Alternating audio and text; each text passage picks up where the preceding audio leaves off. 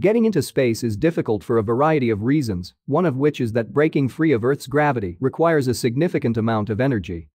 The only reliable way we've found to do it so far is with rockets, but a firm called SpinLaunch has a different idea.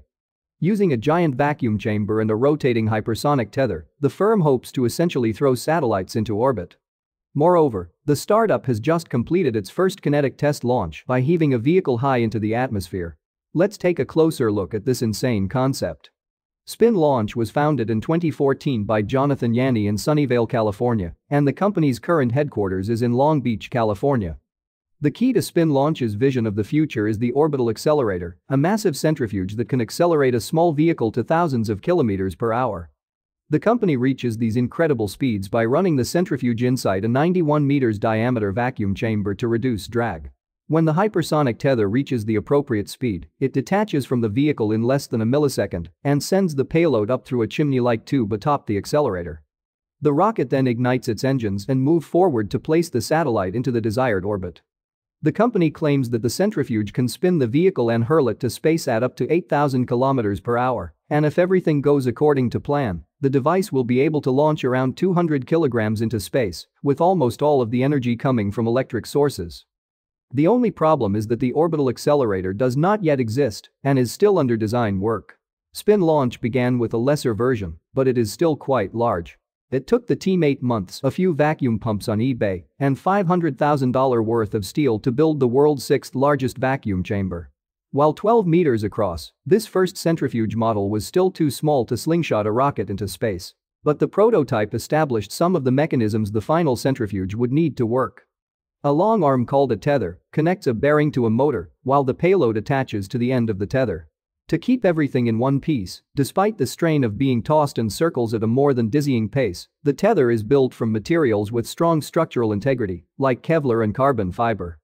According to SpinLaunch, most of the launch work is done by the centrifuge, therefore, rockets don't have to be built with extreme efficiency in mind under this framework. Today's rockets can only handle payloads that take up a relatively small fraction of their overall mass, as most of that weight has to be designated for rocket fuel. The 7.6 meters long SpinLaunch rocket, by comparison, will be stocky and able to hold payloads up to 90 kilograms. SpinLaunch has been working on other elements of the system besides the giant accelerator, such as the rocket engines that will serve as upper stages to place payloads weighing up to 200 kilograms into orbit. Those engines will be conventional bipropellant designs but be incredibly low-tech versions with pressure-fed systems and few parts intended to be built cheaply and in large quantities. The company has also been testing how spacecraft components can survive the high-G launch environment. One potential issue is that to throw a few hundred kilograms into space, the hypersonic tether needs to move extremely fast. The payload will therefore be subjected to extreme centrifugal force. But SpinLaunch says it will be easy to optimize payloads for kinetic launch.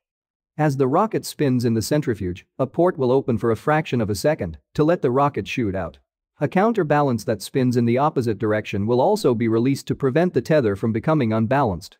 After coasting for about a minute, the rocket will ignite its engines at approximately 61 kilometers in altitude. At that point, little atmospheric pressure will be left to challenge the rocket's ascent, so the rocket should only require about a minute's worth of fuel to reach orbital speeds of about 28,000 kilometers per hour. Despite all of the number crunching, physics considerations, and months-long construction projects to build gigantic spinning chambers of doom, one nagging concern of whether the concept will work in real-life scenarios remains. But SpinLaunch had already succeeded in flinging a test vehicle up and out of the vacuum chamber into the air. The suborbital flight test took place on October 22 at Spaceport America in New Mexico, where the company built 33 meters diameter and 50 meters tall prototype version of its accelerator. The prototype accelerator is 1/3 scale of the operational system that is being designed. For comparison, the suborbital accelerator is taller than the Statue of Liberty by 4.4 meters.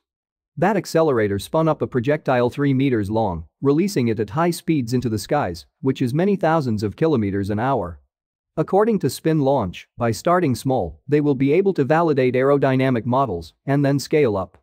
The first kinetic launch only used about 20% of the system's total power, and the company is planning a series of 30 suborbital tests over the next 6 months.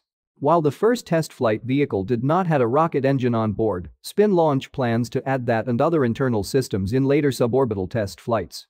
The company also plans to recover and reuse its vehicles, and the first test rocket proved absolutely flyable after engineers retrieved it. Moreover, the first customer launches are planned for late 2024. Even though the concept sounds ludicrous, the stakeholders like the US government have taken a liking to it. In June 2019, SpinLaunch signed a responsive launch prototype contract with the Department of Defense to build out its kinetic energy-based launch system to provide a lower-cost option for the ever-growing satellite industry. The company has also received more than $110 million in venture capital for its system from companies like Airbus Ventures, Kleiner Perkins, and GV. If all goes to plan, SpinLaunch says it can reduce the cost of sending satellites into orbit by a factor of nearly 20. And to boot, the company believes it will eventually be able to launch up to 5 rockets per day, which companies like SpaceX can't even do in a month yet. So, what do you think about this impressive space launch technology? Let us know in the comments below. Also, do not forget to subscribe to the channel to receive more space tech related content. And as always, thanks for watching.